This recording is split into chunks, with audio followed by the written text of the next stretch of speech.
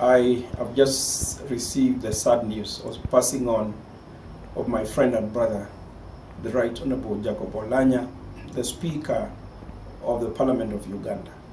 On behalf of the East African community, I want to convey my deepest condolence to President Museveni, to the government of Uganda, to the Parliament of Uganda, to the family of the late Honorable Jacob Oulanyah and the people of Uganda. Jacob Oulanyah was a true servant and a patriot who loved the people of Uganda, but also the people of East Africa